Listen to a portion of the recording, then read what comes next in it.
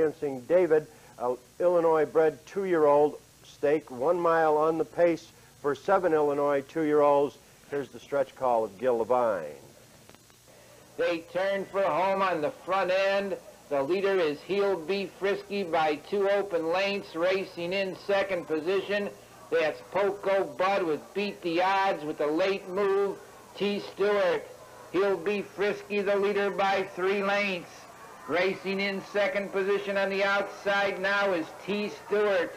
That's He'll Be Frisky. Driven and trained by Othoad Tucker, the winner number 2, He'll Be Frisky. He'll Be Frisky paced the mile in 2:05 flat. T. Stewart finished third, and T. Stewart was second, and Poco Bud finished third.